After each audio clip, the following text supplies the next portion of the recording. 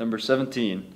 Explain why the total solubility of lead first decreases upon addition of I- to a solution of Pb2+, but then increases as more and more I- is added. Before we get to the actual answer to the question, we have to talk about some basic concepts first.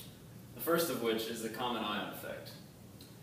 So if CaSO4 solid is in equilibrium, then if Ca plus 2 concentration is increased by the addition of Ca2+ from another source, then the concentration of SO4 2- must decrease so that the product remains constant. So the common ion effect in general says that a salt will be less soluble if one of its constituent ions is already present in the solution. The next concept we need to talk about is complex formation. It says that solubility increases due to the formation of complex ions.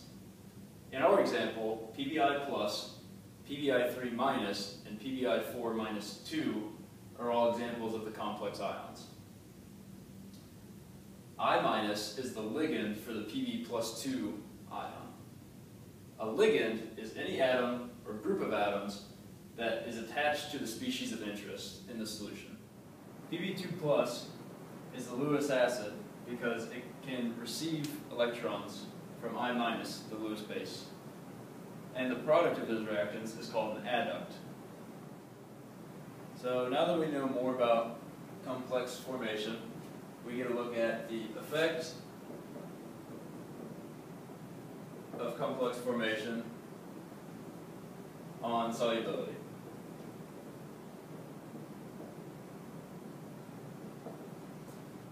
So if the reaction only caused PBI2 solid to form from Pb2+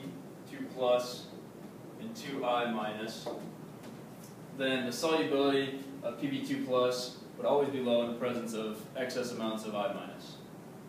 But it's been found that high concentrations of I- cause PBI2 to dissolve, which results in complex ion formations such as PBI3-. At high concentrations of I-, the reaction is driven to the right by the Chatelier's principle, causing the total concentration of dissolved lead to be higher than that of just Pb2+ by itself. So now that we know the basic principles behind what's going into this problem, we can actually come up with a good answer for it. So, looking at our answer, at low concentrations of I- ion, the solubility of lead is determined by the precipitation of the PBI2 solid out of solution. But as the concentration of I- ion increases, the solubility of the lead decreases due to the common ion effect. So the concentration of the Pb2+ decreases at first. But as more I- is added and the concentration rises, PBI2 begins to react with I- again to form other complex ions such as PBI4-2. This graph from the Analytical textbook shows our answer in graph form.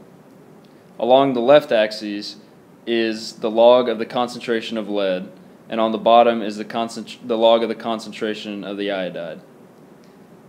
The blue line shows as the I- is added to the solution, the solubility of lead goes down and is governed by the common ion effect. Once it reaches a low point, the concentration of lead starts to increase and is governed mainly by the complex formation of ions. It is important to note the logarithmic scales on the graph. It is also important to note that in chemical equilibrium, all equilibria are satisfied simultaneously. So if the concentration of I- is known, then the concentration of Pb2+ can be calculated by substituting that into the equilibrium constant expression. Therefore, if a concentration of Pb2+ is known for one equilibrium, it must satisfy all equilibria for that solution, because there can only be one concentration of Pb2+ in a solution at a given time.